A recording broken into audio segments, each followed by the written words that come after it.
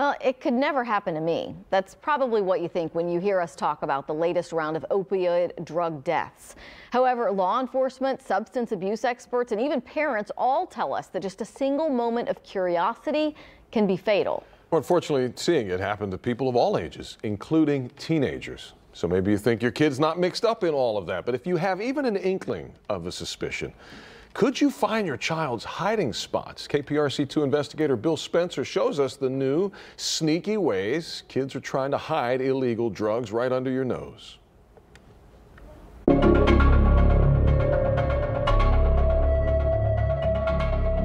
You already know what these are. Illegal drugs like cocaine, opioids, and marijuana.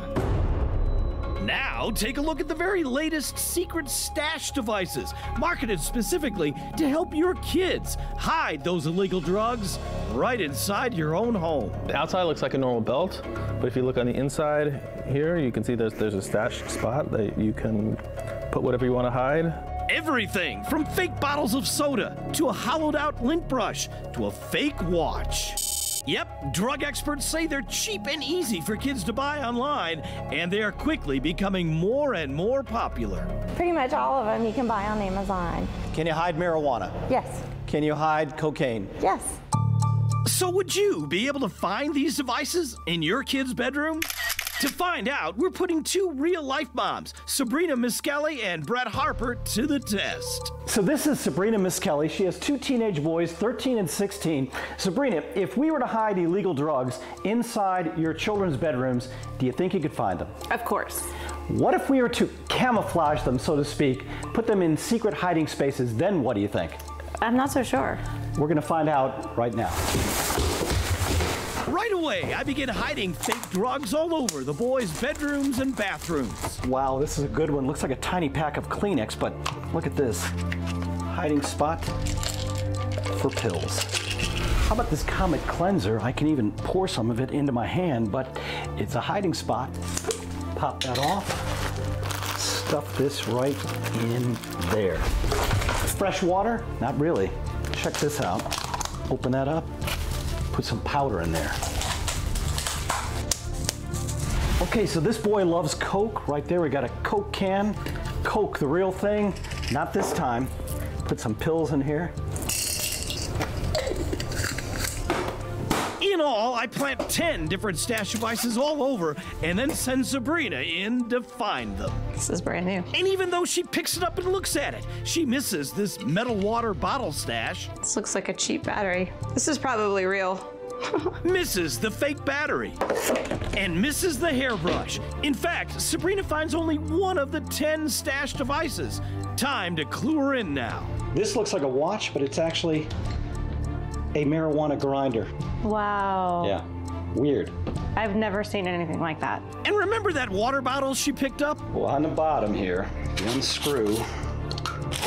Wow. And how about this boy's belt? This one's got a hiding space. Oh my gosh. I am literally speechless. Time to move on to mom number 2. So now we're in Meyerland. This is Brett Harper. She has 10 children. 3 of them are teenagers. Brett, if I were to hide illegal drugs in your children's rooms, do you think you could find them? Yes, I do.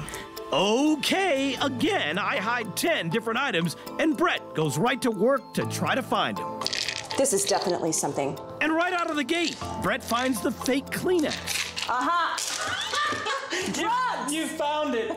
You found the first thing. Wow. Okay, that's one. And she finds this hair scrunchie that we stuff with powder. Look!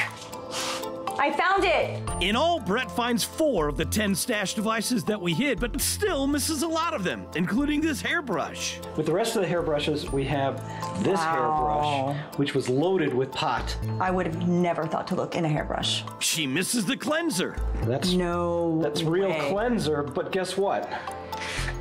In the bottom, Oh my gosh, those sneaky little devils. Look at that. I would have never looked in that comment. Yeah. That was sneaky. Sneaky is right, but also a powerful lesson for all parents on what to look for if you suspect your kids are hiding drugs right under your nose. Alrighty, so now you have a good idea of the types of items kids are using to hide illegal drugs. One more important thing to remember, if you're going to search your teenager's room for their secret stash, addiction experts say start by looking for the items that look completely out of place in there. A bottle of water or soda that your child would never drink, a girl's shampoo or a girl's hairbrush in your boy's bedroom, a can of bathroom cleaner when your kids never clean anything. Bingo. Yeah. You nailed it right. If they've got Clorox in their room, there's a problem. Yeah, I mean, how many times is your son going to be breaking out a can of, Comet cleaner? And at some age, like as a parent, you're like, okay, I know I'm the one who buys those things, so where did that come from? But the hair scrunchie and the boy's belt, I mean, both of those were completely, very surprising. Basic. You said, like, okay, so you don't want to be overly paranoid, but you do want to know about these things. You said, how do parents find these things to sort of know? I'll tell you, probably the best thing that any parent could do to figure out all of the different devices. We showed you a bunch of them in this story, but to see all of them, just Google secret stash devices, kids hiding drugs, devices to hide illegal drugs. Google that, and this. And the list is incredible. It's like never ending of all these different devices, and you'll see exactly what they are. And then you'll know what to look for. Well, they're right there. This is interesting. And they're cheap. The scariest part is they're cheap for kids to buy, so they can all buy these things. Right. And we're watching these mothers. These are great moms, and 1 out of 10 they find 1 out of 10 or 4 out of 10 in a given room. So maybe another point is we need to know our kids' rooms too. That's right. To know what looks out of place. Yeah. Well, you're killing me, because one of the moms, Brett, said that exact thing to me. She said, my God, I've got to take a regular look at my kid's room from now on, because I don't have any idea what's in there. Right. I've got to know more about what my children have in there, to keep this from. If anything, you want to stay out of that mess, but no, you got to. You got to get in there and look around. All right, thank you so much. The first part of many stories we're doing this week on the opioid crisis. Thank you, Bill.